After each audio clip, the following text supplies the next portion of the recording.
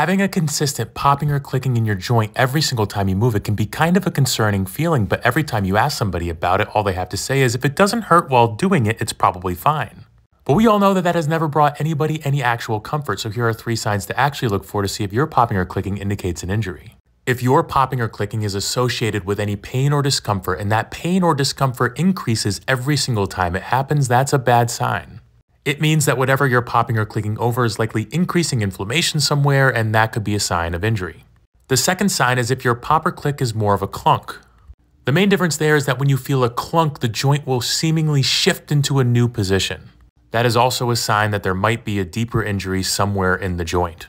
The third sign to look out for mostly applies to the ball and socket joints like the hip and the shoulder. And that is if the side that you feel the popping or clicking on is noticeably looser than the side it doesn't pop or click on, then that might be a sign of instability of the joint. If you exhibit any of these 3 signs, it's worth getting checked out.